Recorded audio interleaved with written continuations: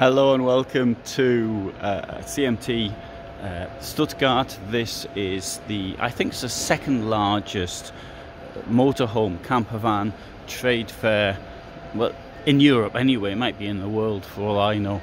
And what we've got here is in this hall I'm showing you right now, some campervans, and there are, despite the current situation on the market, which makes it more difficult to sell, there are, it seems to me anyway, there are more manufacturers here than I have seen ever before, which is I think somewhat odd in the circumstances. So what I'm going to do here is I'll just take you on a little bit of a walk until I get to my destination, and the point of this is just to give an idea about what's available. As you can see, the halls aren't open to the public, but there's plenty of people inside here cleaning things up and doing what they have to do before public actually gets in. Now, I did want to actually show this thing here, but I'm not going to put off the person who's actually doing, but I'll do that in a different video. This I think is it looks as though, to a certain extent, if it's a homemade van, but it's been built in a way like many expedition vehicles are, with the sliding bed going over a table which is just below the bed. Anyway, we'll see that in another video. Here we have a also interesting look to. They've got the Mercedes here car, because that's what it is at the end of the day, but what they've done is first time I've seen this on a Mercedes like this, used the back to make the kitchen here, with the fridge over there, and there's your sitting area. This will convert into a bed, so it's something which will actually sleep for people. And if I stick this round the corner here as well, you see a similar thing, and this is on a VW.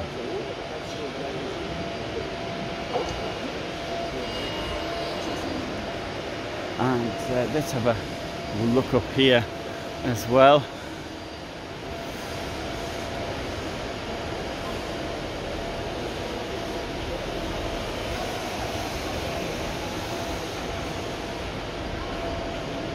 Now, many people start off with camper vans and then move on to other things. So, I mean, this is how I started off. I had a VW camper van, which was on a Carthago base, and then I moved up, when I wanted a bit more luxury, moved up onto motorhomes. And the thing is that when I started, though, I mean, my VW, it only had cold water in it, and so there was a time I decided I wanted or at least to wash my things in the hot water. Didn't have a shower at all, and so that's how I sort of developed into what I was doing. I am obviously, well, I think obviously too young to have been in one of these characters here. I don't know what year this thing, something like this, is from. Probably looking at around, well, I don't know, 1970 at the latest, I would have thought. I mean, apparently they're dreadfully difficult to drive with the gear changes. I don't know myself, I've never tried one, I'm just repeating what other people have actually told me. So, also got some equipment as well, as you can see here, for camping, and lots of tents and the like as well. You know, it occurred to me that if you can have a tent though like this size here, that's going to take a lot of carrying. I mean, we use on the campsite where I'm sort of based on, I do live in my van, but the place where I am based at, we've got a big tent there, but we use that for our own events and things of that nature. Or if we're having somebody making a speech or something during an event. So we also use it for storage as well, storage of stuff that isn't all that important. So Good. I want to show you some features from here as well. This company here has got an interesting thing. Lots of people ask me about motorbikes, and here they come up with a solution for putting a motorbike in a temporary fixed location, and I'll do that in a different video to actually show you. Here we have something which I will point out. Perhaps this earlier, but okay, there's a way of making a bed in the van using using this type of structure, what you call mattress type things, and a bed from a structure like this. These structures like this will fold up very small.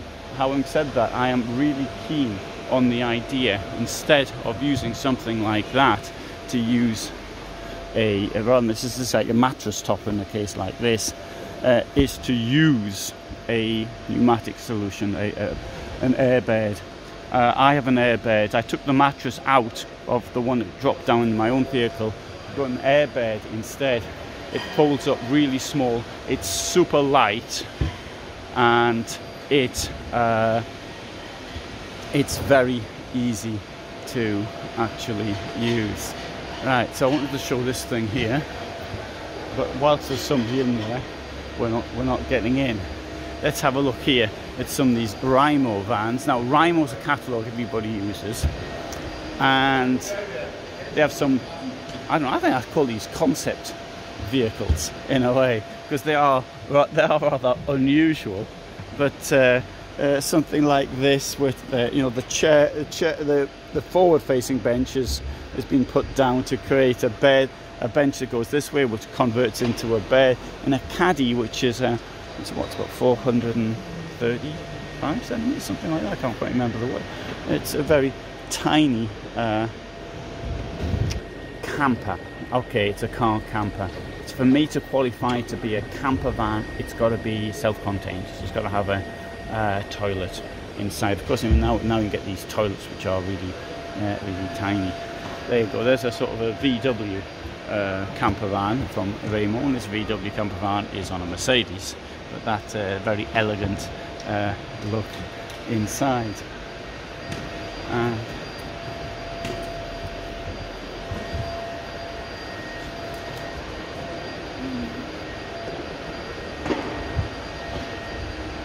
And here we have Space Camper, which is a modular attempt to create space using the VW platform.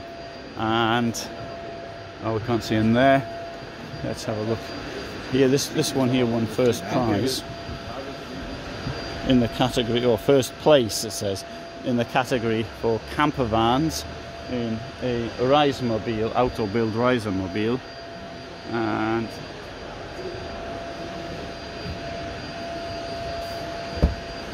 And what you can do with this, you take bits out and then you put them back in. This idea of the modular approach is increasingly popular. Now, here's an unusual way of doing things. Sort of an executive car, executive camper. Don't quite know what this is meant to be though. It's not really insulated. One feature here is the pull-out camping units. Lots and lots of companies now doing them, and what this can offer is these sinks, for example, so they will actually close flat. We've got there a fridge. This is possibly one of the most unusual ones I've seen. Normally they come out, the fridge is sort of in that direction. This one, I've never seen one like this before. So there's where you keep your beer. And if I come over here, I think this is another beer one. There you go. That's the empty bottles going there. Alright, let's have a look at over here, Campania. Slovenian company. Right, 2 burners here. I mean, obviously it depends on your style, what you really fancy. Prices, there isn't all that much difference between them, to be quite honest. I mean, I'll give 20-25%. I mean, that is a lot of money. But here you've got your fridge down there.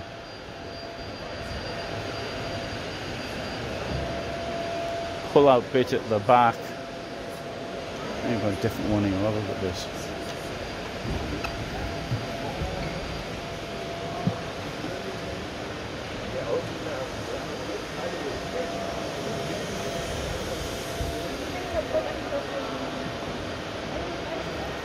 So there you have it. A quick look around some of the camper vans. This is hall 8. There are here 10 halls, although there's no vehicles in 3 of them, because that's just entirely too. So like 6, 7 halls of motorhomes and the like. It's a, I mean, it's a very friendly fair. This, unlike Dusseldorf, where there's seems to be constantly problems, and here it's really nice to come here. Having said, in Dusseldorf in recent years hasn't been as problematical as it once was, like 6 or 7, 8 years ago. But the problem here is the weather. It's freezing here. I mean, like -8 degrees. I think today it's going to get to +1. It's in January in Stuttgart. It's not the best time to be here. So that's the big advantage of Dusseldorf, is you've got this big area where there is a